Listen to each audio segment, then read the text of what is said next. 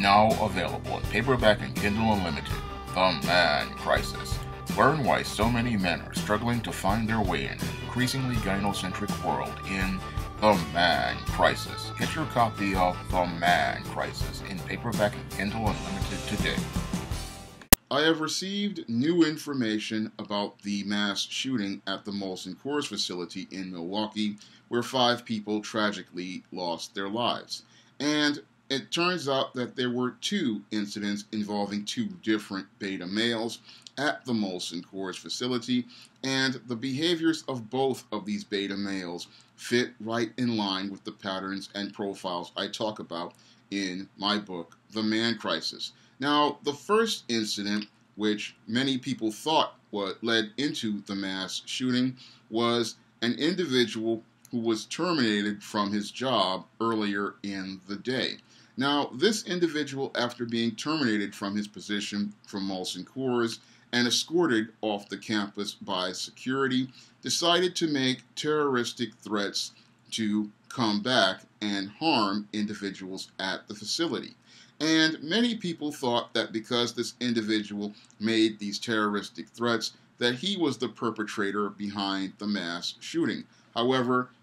after being arrested, it was soon found out that he wasn't the individual behind the mass shooting, and soon was let go. But when I take a critical examination of that individual, he fits the pattern and profile I talk about in The Man Crisis, because this was an individual who did not know how to navigate through his emotions after being terminated. Because I myself, who after losing a civil service job at the City College of New York, I understand that I need to remain calm, and I need to leave this facility and campus in silence, because anything I say can and will be used against me. So I understand even though you are losing a job, you have to maintain your discipline and self-control and walk out of that place like a man, because you may put yourself at risk of losing your freedom if you get emotional and want to get into it with individuals at the company as you are being let go. Because if something transpires like the mass shooting, which happened a few hours after this individual was terminated, you can wind up being arrested and charged even though you didn't do anything. So that's why you have to navigate through your emotions when you are being let go from a position, because you need to think about the long term, which is, again, your health, your safety, and your freedom. Now, the second incident, which took place at the Molson Coors facility in Milwaukee, was where your 51-year-old Anthony Farrell decided to return to the Molson Coors facility with a weapon, and he decided to murder 5 of his co-workers. Now, Anthony Farrell was a completely different individual, and he was still being employed by Molson Coors. However, the reason why Anthony Farrell wound up participating in this mass shooting fits the pattern and profile that I talk about in The Man Crisis is because your Anthony Farrell was a 51-year-old ticking time bomb. And this ticking time bomb had been simmering and boiling for years in anger, as he was having an ongoing dispute and beef with numerous co-workers at the job. Now, your Anthony Farrell was a licensed electrician, and as a licensed electrician with a skilled trade, he had been working at Molson Coors for 17 years. And this man had a wife and a family, and sadly, he wasn't thinking about his wife and his family because, like most beta males, he was only thinking about getting the upper hand in the ongoing beef he was having with his coworkers. Now, this is not a smart thing for any man to do in the workplace, is get into a beef with other beta male coworkers, because it's something that just you will not win, because what's going to happen is you're going to put your livelihood at risk, and you're going to put your ability to remain employable at risk getting into it with other beta males, because these individuals, all they want to do is get a rise out of you, get you involved in their drama, and get you emotional enough to act out. And your Anthony Farrell, he didn't know how to navigate through his emotions in this situation because he was so caught up in his emotions regarding race that he didn't think about the big picture as related to these individuals. Now, I don't know if these individuals were white or Hispanic, because oftentimes these white and Hispanic guys, what they like to start little dramas with other black co-workers, and they like to start little dramas because they want to have their smooth world. And it seems like these co-workers, they had an issue with Anthony Farrell because he was sitting there watching movies on his phone during the day, and they took issue with that, and they would do things like accusing each other of going to each other's offices and stealing tools from each other, or they would mess with each other's computer equipment. Completely juvenile and unprofessional behavior that supervisors, I believe, should have done something about, because when you have employees going into a back and forth like this, it shows that there is no supervisor taking charge of the situation and checking all of these individuals. Now, if these individuals, again, had an issue with Anthony Farrell, again, they should have gone to supervision and said, okay, this individual is not working, and we need to have him disciplined. But again, they're going into these back and forths because their hands are just as dirty, and they want to go into these back and forths not because this employee is not being productive, but because in some cases these guys don't like the fact that there's a black man on the job, and they want to push that black man out of the job so that they can have their smooth world. And this back and forth drama, this junior high school nonsense, it escalated the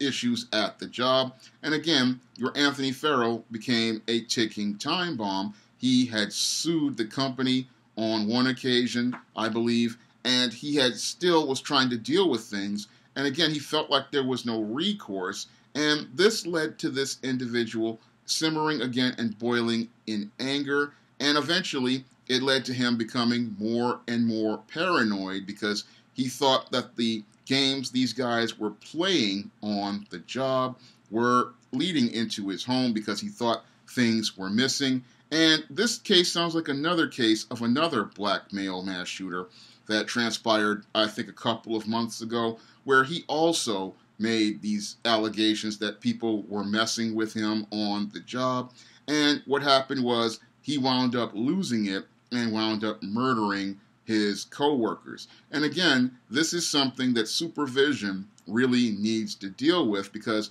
if these guys are playing around like this and playing these stupid games, again, the company can be held liable because they're not dealing with these individuals and giving them the disciplinary action that will correct their unprofessional behavior. Because if they're too busy going into these back and forths, and beta males love to go into these back and forths, then they're not really focused on their job. And again, it's very similar to that situation with that other black male mass shooter that transpired a few months ago, or this Hispanic male who decided he was going at the NYCHA housing projects, who threw away an $82,000 a year job because he kept getting into back and forths. And again, it shows that these individuals, they are not really focused on taking care of business. And that's where a manager has to come in and get everybody focused on taking care of business, because if there's an issue, it needs to be solved, and all of these individuals need to be put on the same page, that they are on the Molson Coors payroll to take care of business, because that's their main job. But unfortunately, no one was put on those pages. Nobody was checked. And your Anthony Farrell, again, like a beta male, simmered and boiled in anger, and then eventually wound up exploding in this rage. And he wound up, as he exploded in this rage, going to this Molson Coors facility to shoot these co-workers as a way to finally solve the problems he was having on the job. he believed that if he destroyed these individuals' lives, he would finally get these individuals to stop, and he would finally get revenge on these individuals. But again, when I look at this whole situation, this was another textbook case of a beta male in crisis, and he was a beta male in crisis because he could not solve the problem, and he didn't know how to solve the problem because he didn't have adequate problem-solving skills. Because a lot of beta males, they don't understand that these problems are easy to solve once they break out of the codependent pattern that they get caught up in, because usually in these back and forths, what happens is these white and Hispanic males on the job, what they want to do is attach an emotional hose to you, and what they want to do by going out here and taking your stuff and out of your office or messing with your computer or doing all sorts of foolishness is get you into a codependent back and forth where they get power in the relationship, and then they wind up having you dancing around like a puppet on a string. And what happened was Anthony Farrell, as he wanted to cut the strings from the codependent puppet masters, took out a weapon, brought it to his facility, and used it to murder these individuals, so that in an effort to take the power back in his life by destroying the lives of his tormentors. So this case of workplace bullying, as I see it, it fits again right in line with the pattern and profile I talked about in the man crisis, because your Anthony Farrell was a man in crisis. He was a man who was a ticking time bomb, and sadly, the management at Molson Coors did not do a good job of trying to diffuse this situation and trying to find a constructive way to deal with the issues between this longtime employee and his coworkers. Now, when I look at this situation from a critical perspective, I see how it could easily be solved. I mean, if Anthony Farrell is having issues with people at work, he should have been transferred to another department, or these coworkers should have been transferred to another department or another facility, because by transferring these individuals who are having this friction, what you're going to do is deal with it by sending one individual to another facility and another individual to another facility, and that will cut down on the drama. The other thing that they could have done was try to mediate something where either these guys are not going to be on the same shifts with each other, or they're going to be in different parts of the building away from each other, so that they wouldn't be together to get into these issues at the workplace, and the workplace could remain productive. And there would also be some sort of counseling for these individuals, because clearly these individuals needed counseling. Because when I look at this whole situation, again, Molson Coors didn't do a good job of managing this situation, because for these men to escalate their behavior to the crisis level, this has to do with supervision not coming in and checking the dysfunction, because beta males, they will participate in this type of dysfunctional back and forth until a stronger male authority figure comes in and shuts down all the drama. And this is something that bosses have to do. They have to shut down the drama, because if you don't shut down the drama, it will escalate into workplace violence, because your beta males, again, they don't know where the line is, they don't know where the boundaries are, and sadly, because your Anthony Farrell was pushed to the limit, he wound up, again, exploding in this rage, and sadly, 6 people wound up losing their lives as the result of a man in crisis not getting the help and support that he needed, and not getting the counseling that he needed to help him overcome his numerous issues with his coworkers, or help him deal with the decline of his mental health as related to these numerous back and forths. Now, as somebody who has been bullied, again, in junior high school and high school, I know about this pattern of passive-aggressive back and forth behavior. And when you have immature individuals in the workplace who are in their 40s and their 50s participating in this behavior, again, it is a sign that these individuals have grown old, but they have not grown up, and sadly, they didn't understand that they are continuing to push this man with this extremely egregious behavior led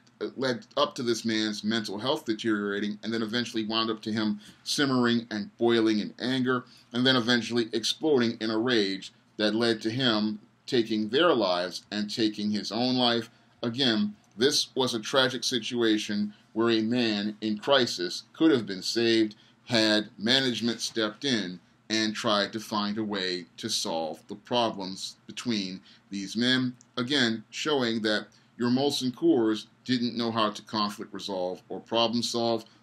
and they didn't help these beta males learn how to conflict resolve or problem solve. Because these men needed to learn those life skills, and sadly they didn't learn those life skills at home. And because they didn't learn those life skills at home, they brought their dysfunction to the job, and that dysfunction led to the loss of 6 lives at the Molson Coors facility in Milwaukee. If you want to learn more about the dysfunctional behaviors of males like Anthony Farrell and the individuals at the Molson Coors facility, you can pick up my book, The Man Crisis, on Amazon.com. And in this book, you will learn the dysfunctional behaviors of beta males, what makes them ticking time bombs, and what makes them participate in a spectrum of violent behaviors like mass shootings. And if you want to see me make more videos like this, you can donate to my Patreon, my PayPal, and my Cash App by clicking the links in the description box. That's all I have to say for this video. You can comment, rate, and subscribe. Now available for the first time in paperback. Stop Simping in the Workplace. Men, learn what you need to know in order to protect your job from workplace predators with Stop Simping in the Workplace. Available in paperback at online booksellers everywhere.